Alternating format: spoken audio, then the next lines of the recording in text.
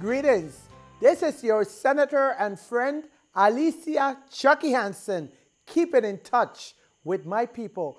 Well, I'm very happy to be home. After traveling to Denver, Colorado, and taking 2 days to return back home, I feel delighted to be where I belong.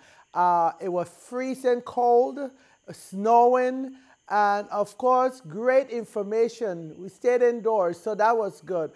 In a couple of days, you will be hearing some discoveries I made that surprisingly we have not captured, but thank God that I went there, discovered this information, and there is monies that this government can tap into at discretion that we as a government can use to get that money, but we haven't done so yet. But you will hear where and how shortly.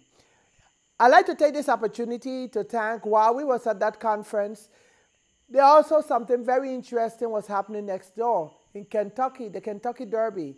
Of course, the Jockey Krieger and LeBron, they, as far as I'm concerned, just making it that far, they are our winners. So congratulations to both of them, all the trainers and all our people throughout America that are excelling. I said, keep it going on, because only the sky is the limit. I am certainly very proud of you. I want to indicate to you that I am still waiting for this fourth extension agreement for Hovensa. I don't know how it will take that long if we have the governor's signature and the other side has not signed yet. What kind of negotiation is that? In good faith? If it has been negotiated in good faith, why we cannot attain to this date the so-called one signature that's missing? We need to see this agreement so that we can analyze it without rush, analyze it properly, and do our due diligence on behalf of the people. The governor has his job to do. We as a separate branch of government have our own job to do.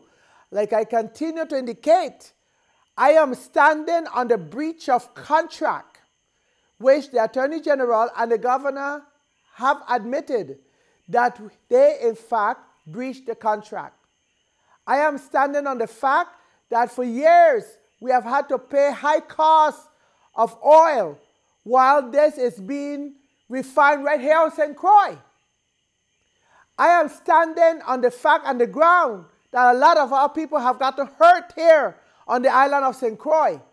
I am standing on the ground that underground our aquifer has been destroyed. And therefore I want to see what are we going to get in exchange for all of this.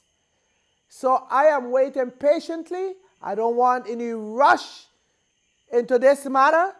And therefore I will continue to tell you any progress that I am aware of on this Hovensa agreement.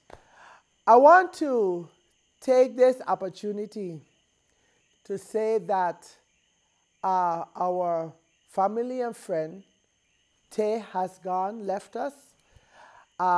We thank God that we did not have to look at the clock, because God is an awesome God. Tay left in peace. He got a beautiful send-off by this community, family and friends. We appreciate it so that relatives will come on my show this Saturday on 97X to let us know and let you know those that went all the way to make it all happen. So I thank you all. We're going to always miss Tay. But guess what? Stanley and the 10 Sleepless Night, you all have sound great. You all pump some real music there for Tay. Okay? At the Canigata Ballpark. People at peace. Food can done. Drink can done. Tay was happy that day. And I want to say thanks to all of you until next Saturday on 97X at 10 a.m. Call in to say Happy Mother's Day to your favorite lady, okay?